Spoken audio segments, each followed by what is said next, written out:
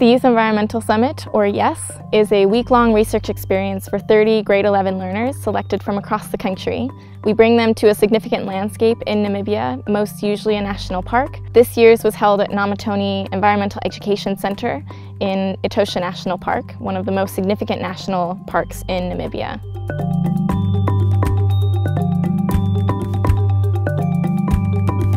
So Namutoni is a center that educates environment located in Etosha.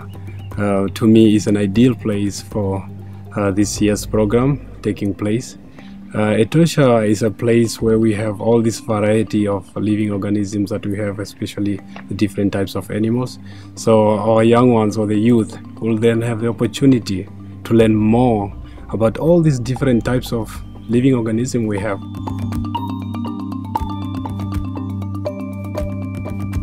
The goal of this environmental education, which is Namutoni, is to promote sustainable lifestyle in Namibian people.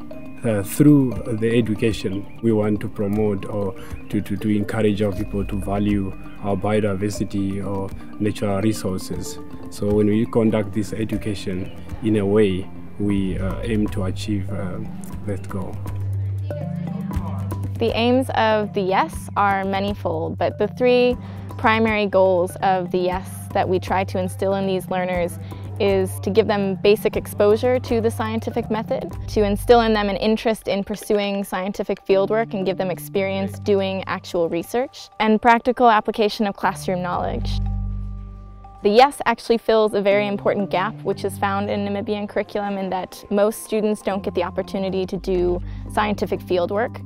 They focus more on the theory of science. So the YES actually provides a very important opportunity for these students to explore science in its real extent. Biodiversity in the park is quite good. There's a lot of things or living organisms that people really don't know, which we have. The parks has got this variety of all these different types of animals that they see on TV or read in books, which they could actually get an opportunity to see and learn physically.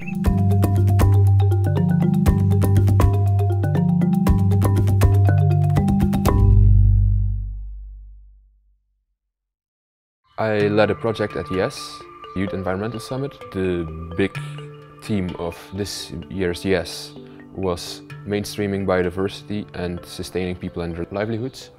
And my project actually applied on the degraded lands, the lands that aren't as useful anymore for the people.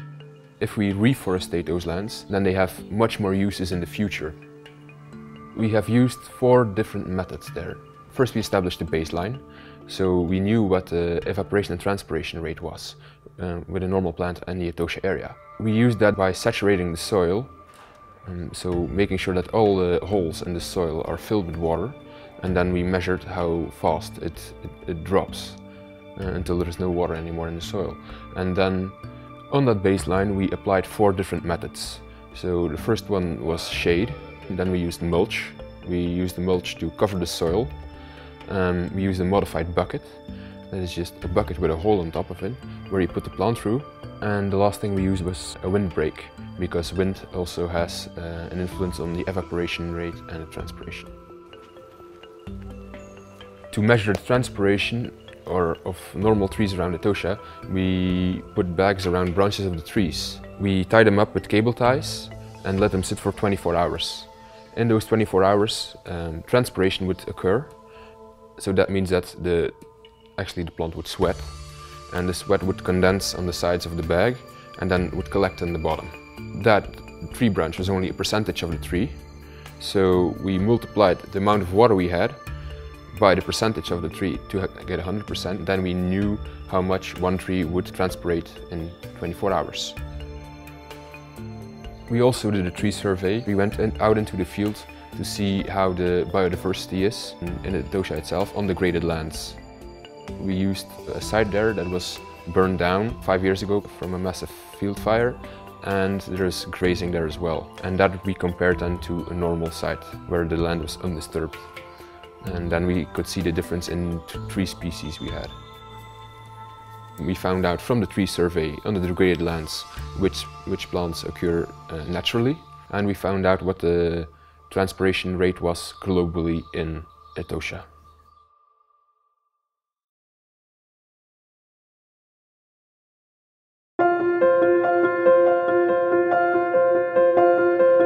The research project that I led at the YES this year was looking at questions of sustainable tourism.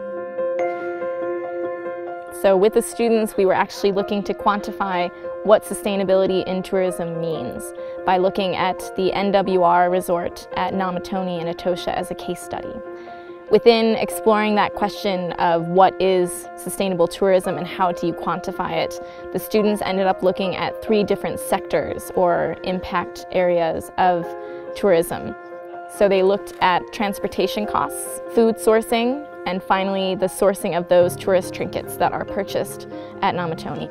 So to examine this question of what sustainability in tourism is at NWR, we had learners go around and explore those 3 different categories of transportation, food, and tourist trinkets, and look at both quantitative and qualitative data collection. So for qualitative data, most of that data was collected through interviews with tourists to gain a better idea of what tourists' expectations of sustainability in tourism ventures would be. We also had students interview tourists about their transportation costs, for example, and how far and what types of vehicles they were driving and why they chose those vehicles. And we had them conduct interviews because that's a very different kind of data from what is typically associated with science.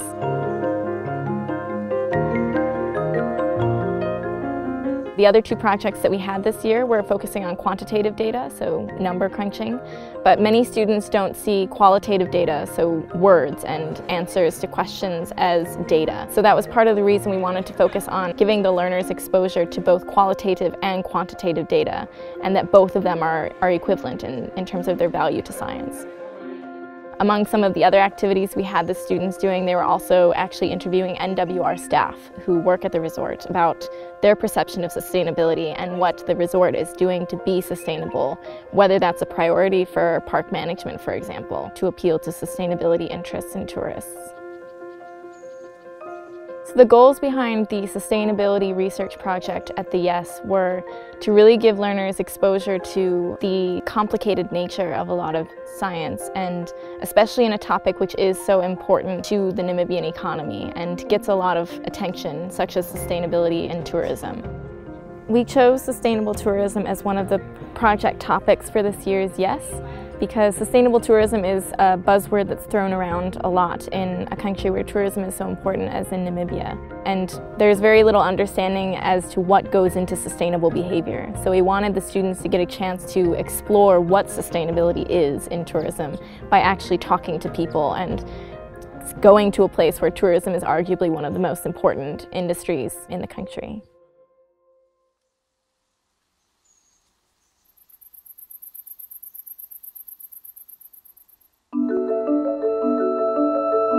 So on the week of YES, I got the opportunity to be a project leader.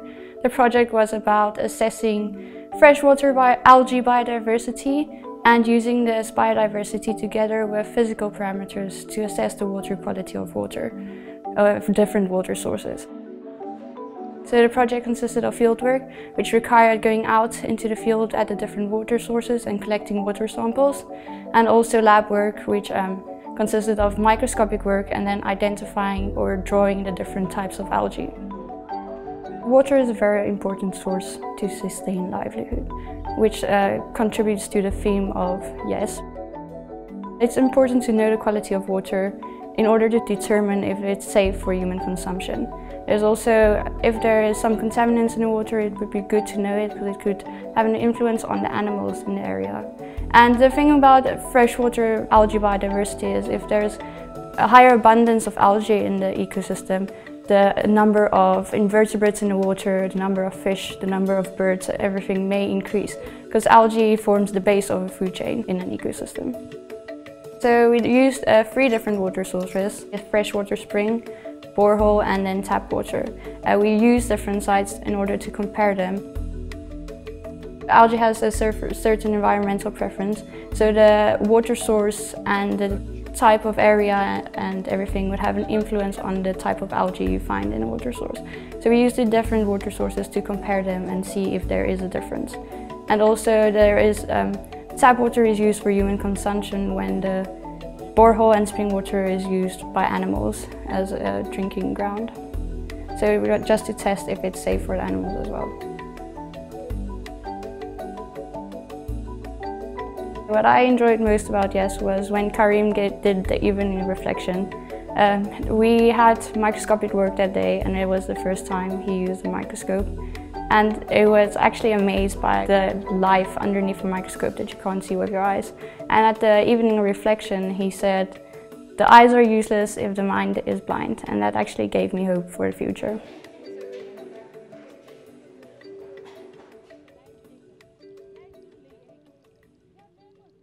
So at the end of the week-long research experience that these students have at the YES, they produce a role play and a song as a public feedback on the research that they conducted, delivering their results and interpreting them for the public in a way that is accessible to many people. And this role play is presented usually at the end of the week in a presentation to celebrate International Biological Diversity Day.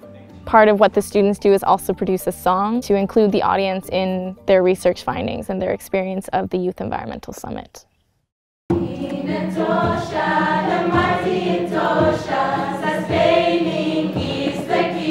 It has been a great week, like being here at the Tosho. It's even my first time to come here. And the best thing I like the most is going for a game drive and got to see many different animals, yeah. Hi, I'm Charlene. Hi, I'm Lonely. I'm pretty ecstatic to be here at YES. I've had a wonderful time, met new people. So for an introvert like me, it was a great experience. I learned so many new things. For me, it was just an extraordinary experience.